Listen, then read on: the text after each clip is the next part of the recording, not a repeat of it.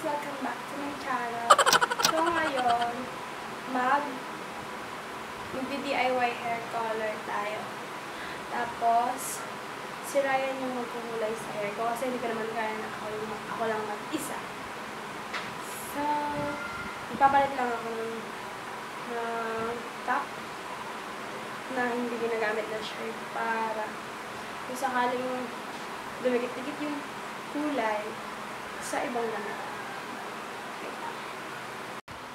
Ayun guys, nagpalit na ako ng t-shirt kay Ryan to. Katapos ko lang din maligo. Tapos kumain lang ako. Tapos natuyo na itong buhok ko. Mag-blower sana ako kasi tuyo na siya. Ayan. Tapos eto yung pangkulay na gagamit ko na para sa inyo. Ayan. Ayan yung pangkulay na gagamitin ko. Eto. Ayan. Tapos bumili rin ako ng black shampoo kasi tattoo sa eyebrow. Ayan, ito yung itsura niya. Teka lang, focus ko nga. Ayan. Ayan yun. Light golden blonde yung binili ko. So, ayan, 4 yung binili ko. 4 yan. Kasi ang haba ng buhok ko, diba? So, ayun. Nag-blower pa din ito. Onte kasi medyo basa pa dito sa may loob.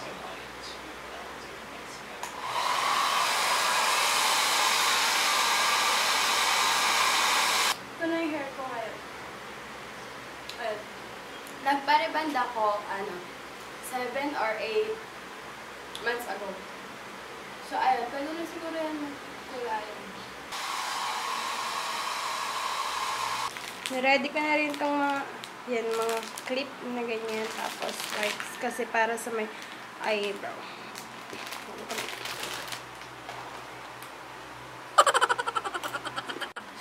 Ayan guys. Oh. Ay! Oh my God! Lahan! Nalaglag. Ganyan yung kulay. Saglit. Ayan. Ayan yung kulay niya. Ito yung setup natin kasi ganito yung liwanag.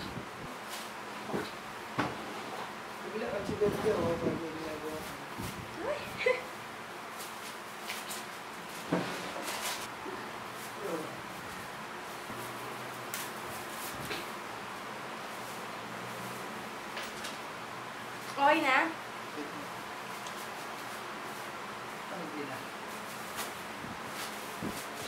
Ayan. Ayan.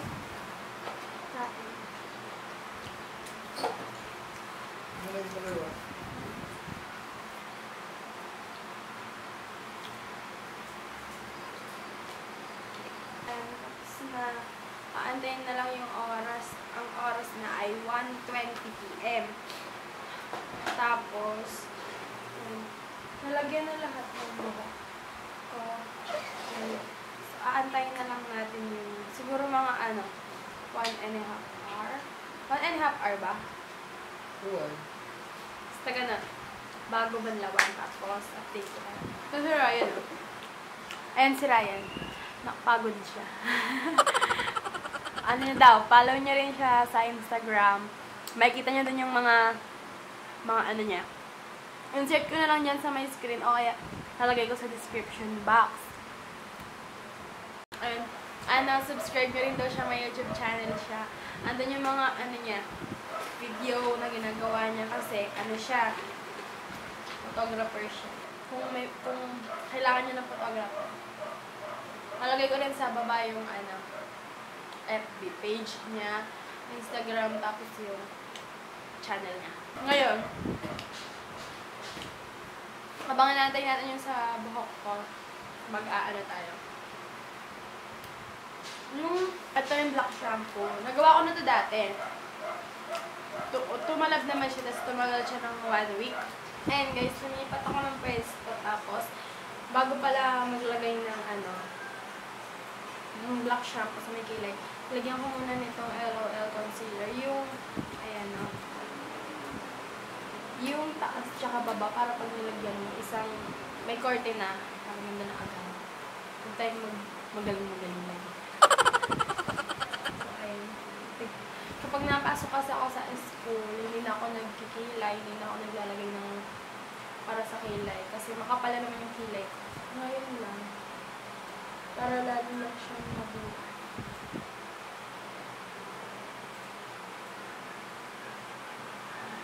Ito yung nahalo ko. Ito na siya. Ayan, maglalagay tayo.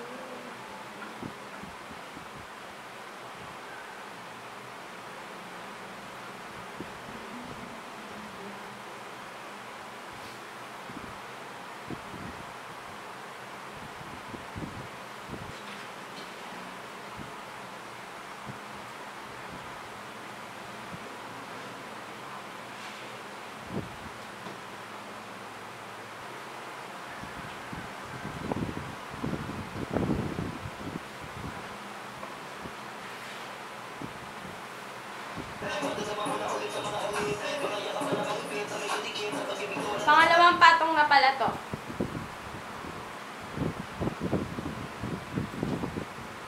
Pangalawang patong na kasi di siya. Ganun talaga to. Ang unang lagay ko rin ito dati. Ang humapdi ko. Humapdi talaga siya.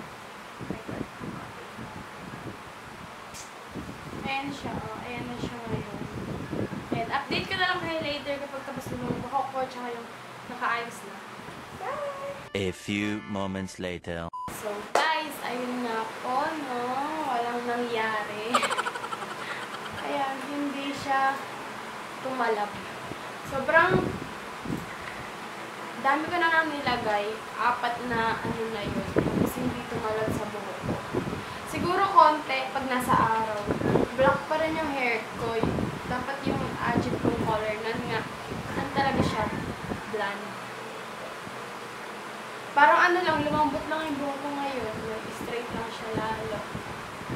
Ayun. Ito yung ginamit ko. Ayan. Yung Bremod Performance. Ayan. This is pa hair color. Itong color green na to. Ito yung ginamit ko. Kasi, last year, 2018, yung classmate ko nagpakulay. Tapos tinanong ko siya kasi nga, gusto ko talagang magpa-hair color. Tapos tinanong ko siya kung anong pang kulay yung ginamit niya. Tapos ngayon siya, New Year na. Tapos, nagpabili ako sa kanya ito. Apal.